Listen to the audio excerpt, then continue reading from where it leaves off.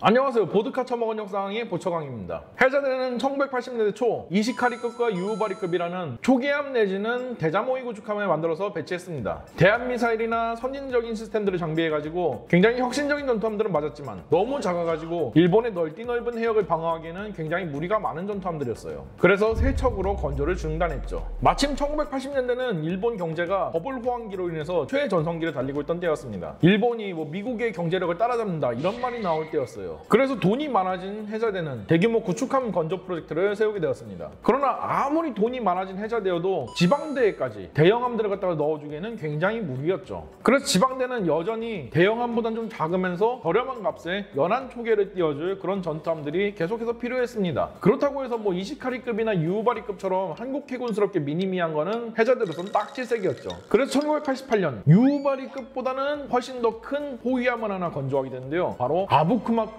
호위함입니다. 해자대에서는 이걸 호위구축함으로 분류하는데 과거 이시카리급과 유우바리급의 뒤를 잇는다는 그런 컨셉에서 만들었기 때문에 호위구축함으로 분류하는 겁니다. 체급은 2,500톤으로 이전의 이시카리급과 유우바리급에 비해서 훨씬 더 커졌습니다. 나중에 나올 한국 해군의 인천급 호위함이랑 비슷한 크기죠. 대한미사일은 이전에 유우바리급이 달고 있던 하푼 대한미사일을 장비합니다. 굉장히 튼실한 대잠무장을 갖췄습니다. 경원에도 운영하고 있고 아스록 대잠로켓도 운영하고 있죠. 이걸 갖다가 OQS-8 함수도난으로 유도를 해줍니다. 함포도 이전에 이시카리급과 유우바리급에서 도입된 76mm 오토멜라라 자동포를 보유하고 있죠. 빠른 연사력, 괜찮은 명중률, 여기에 연동되는 FCS-2 자국산 사격통제체계랑 연결돼가지고 대공 능력도 어느 정도 보유하고 있습니다. 그리고 이전에 유우바리급에 비해서 체급만 커진 게 아니라 기술적으로도 한 단계 진보가 되었습니다. 먼저 해자대에서 최초로 스텔스 설계가 적용된 전투함입니다. 요즘처럼 엄청 잘 빠진 그런 스텔스 선형을 취하는 건 아닌데 기초적인 수준의 레이더 반사면적 저감 설계가 들어가긴 했어요. 그래서 2,500톤급인데도 불구하고 레이더상에는 유우바리급이랑 비슷한 1,700톤 정도의 초계함으로 찍힌다고 합니다. 게다가 이전작이랑 달리 자국산 전자전 시스템이 들어갔어요. 적의 전투함이나 대한미사일이 접근하면은 자동적으로 이 전자전 시스템이 작동하는 원리입니다. 후지찌에서 만든 OLT-3라는 ECM 제머가 먼저 작동을 해가지고 적 전투기나 대한미사일에 제밍을 가해주고요. 더 접근할 경우에는 미국제 MK-36 SR-5 디코이가 작동해가지고 적 대한미사일을 교란합니다. 전작과는 다르게 당연히 체급이 커진 만큼 대공전 시스템도 마련이 되었어요. OPS-14 대공 탐색 레이더가 들린 거죠.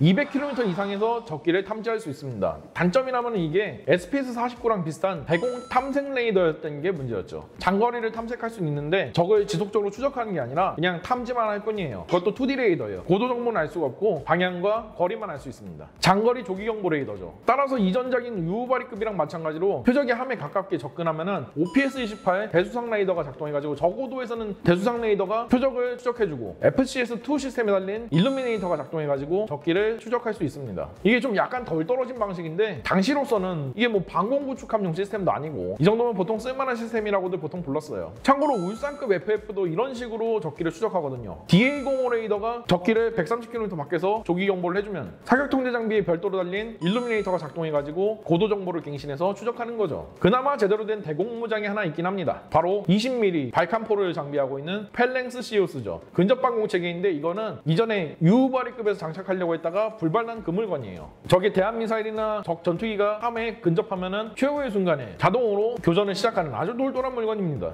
반경 1.5km에 들어온 공중위험 물체에 대해서 최종적으로 방어를 해주는 물건인데요. 근데 딱히 제대로 된 대공무장이라고 보긴 좀 어려운 게 대응 범위가 너무 좁아요. 그냥 최소한의 대공방어 정도는 할 수 있다라는 정도로 받아들이시면 편할 것 같습니다. 이전에 유우바리급에서는 아예 이마저도 장착 계획이 백지화돼가지고 퇴역하는 그날까지 아무런 대공무장 없이 그렇게 운영해야 됐었으니까 이 정도도 감시덕지해야죠. 이전작에서는 가스터빈 하나, 디젤 엔진 하나 이렇게 장착해가지고 최고 속도가 25노트밖에 안 됐었는데요. 아부쿠마급에서는 이 추진 체계를 2배씩 늘려달아가지고 최고 속도가 27노트로 늘어났습니다. 이렇게 출시된 아부쿠마급에 대해서 해자대는 상당한 기대를 걸었습니다. 이런 선진적인 호위함을 갖다가 11척이나 건조한다면 해자대의 지방대를 책임지는 마당쇠로 쓸 수 있었기 때문이죠. 그러나 첫 아부쿠마급이 건조되자마자 논란에 휩싸였습니다. 바로 뚜렷한 단점들이 보였기 때문인데요. 일단 가장 큰 문제는 당시 많이 출시되고 있던 해자대의 대형함들에 비해서 체급이 훨씬 작은데도 불구하고 최고 속도가 27노트밖에 안 나와가지고 유사시 분쟁 회역으로의 진출 속도가 엄청 느렸다는 게 문제였죠. 근데 아부쿠마급은 그냥 연안 초계나 돌라고 만든 물건이라 가지고 해자대로서는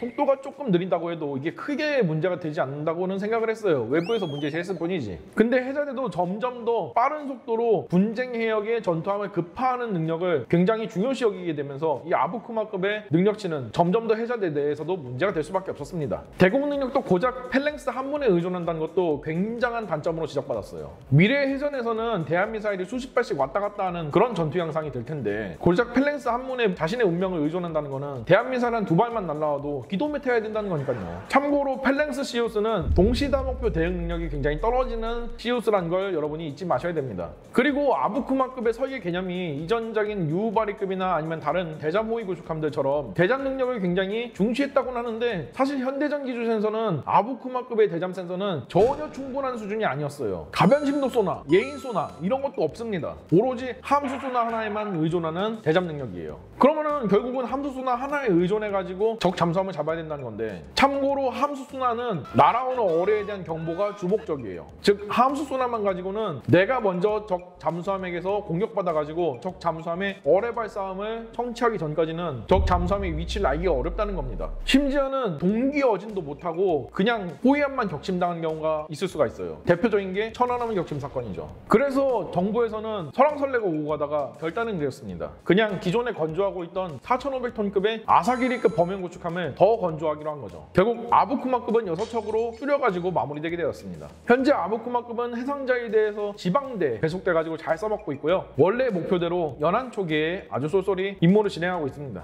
그러나 2010년대 들어가지고 중국 해군이 급성장하면서 아부쿠마급의 능력치는 굉장한 문제점이 되었어요. 21세기 기준으로 보자면은 대공도 못하고 대잠도 못하는 사실상 해상자위대 버전 울산급 FF라는 거니까요. 그래서 최소한 근접 방어 능력이라도 좀 증대시켜 주려고 11연장 램 대공 미사일을 장착한 C램 체계를 이식해 주려고 했거든요. 근데 30년이나 된 노후함들을 갖다가 개량해 주려고 하면은 항상 나오는 얘기가 있죠. 그 돈 C, 그 돈으로 C램 다느니 신조함이나 한 척 더 사지. 그래서 C램 개량 계획은 취소되어 버렸습니다. 그래서 아부쿠마급들은 별다른 개량 없이 쭉 계속 운영하다가 신형 범용 구축함인 모가미급이 순차적으로 배치되는 대로 퇴역할 예정입니다. 총평하자면 신기술들을 도입해가지고 적당한 호위함으로 만든 게 바로 아부쿠마급입니다. 하지만 트렌드에 뒤처지는 센서 구성과 설계로 인해가지고 불과 배치된 지 몇 년 안 지나가지고 구형이 되어버린 안타까운 전투함이죠. 하지만 적당한 가격에 연안 초기를 돌아준다는 목적 자체에는 굉장히 잘 부합한 전투함이라 가지고 이전에 만든 이시카리급이나 유우바리급보다는